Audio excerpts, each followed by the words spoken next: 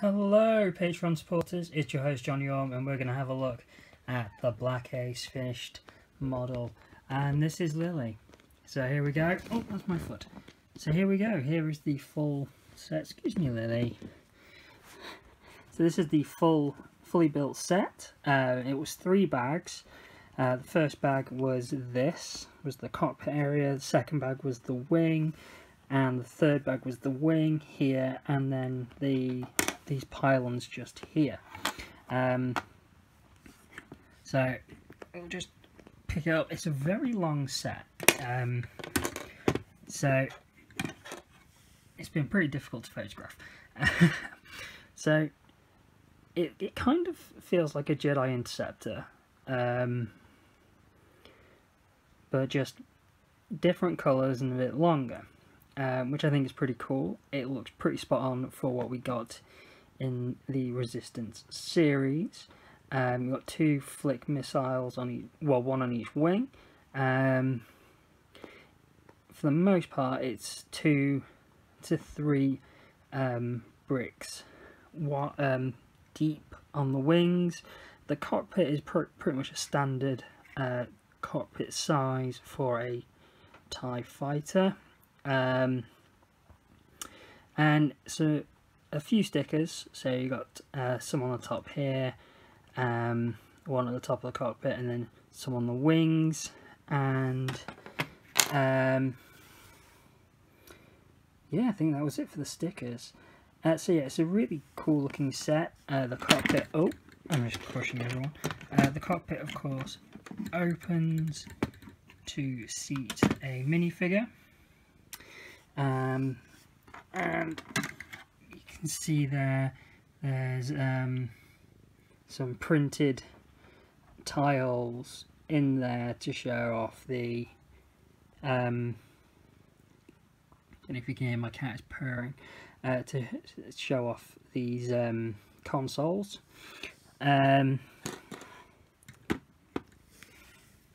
These I found really interesting. These pylons here, they look pretty cool and pretty simple to, sorry, just not the camera, to build. So I found these quite interesting, interesting techniques. And we've also got at the back here, this engine comes off, and it has a small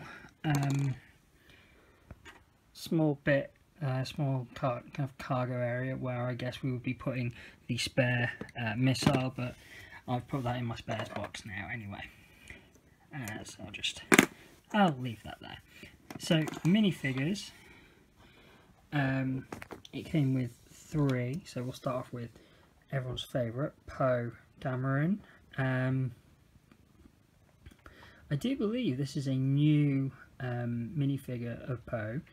I think the head is the same as one we've already had before, but the body, the torso, has been normally there's like a bit of orange on the side, I believe, but now they've done it solid white and then printed on the front and the back. His legs have got printing, comes with a blaster and the, oops, just throwing them all over the place, and the hairpiece as well. He also has, so he's got his kind of smirky face, if we can focus. Smirky face, pop the hair off. It's a pretty sweet looking ship, isn't it?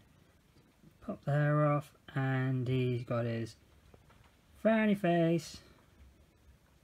Can't really see because of the focus, and it's not working for me, but yeah, he's got a frowny face. Then we've got everyone's favourite BB unit BB-8, standard BB-8 minifig model, and then we've got Griff O'Halloran. Is it Griff O'Halloran? Bear with me. Keep looking at that. Griff Halloran. I thought it was Griff O'Halloran for a second. Oh well. So wearing the kind of the TIE fighter style, like kind of a slightly modified TIE fighter pilot outfit, wearing a vest as well. Single-sided face. He's got his grim expression. Got the hair, and the hair comes off, of course, because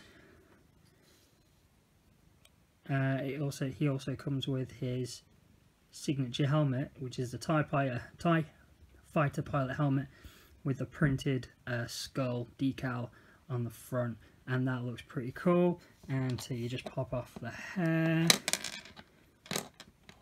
and stand him up to do it and slide it on, and there we go, Griff in his full pilot regalia. I'm pretty happy the fact that, you know, we've got a Resistance set here. I feel really let down that we've not had many Resistance sets. Hopefully we'll get some more next year with the final season. The selection of minifigures I found quite strange. I don't know why we got Poe and BB-8. I know they're in the show, but you know, this could have been an opportunity to kind of have some other Resistance characters, you know, some of the newer characters put in there. But you know, I've made my thoughts on this pretty clear in various posts and podcasts, so I'm not going to bore you with it now. So that's it for this episode and for this build. As it was a small build, I didn't feel the need to stretch it out. Thank you for your continued support on Patreon. It really means a great deal, and all of your contributions are going towards new stuff for next year's Star Wars Celebration. So thank you again, and punch it chewy.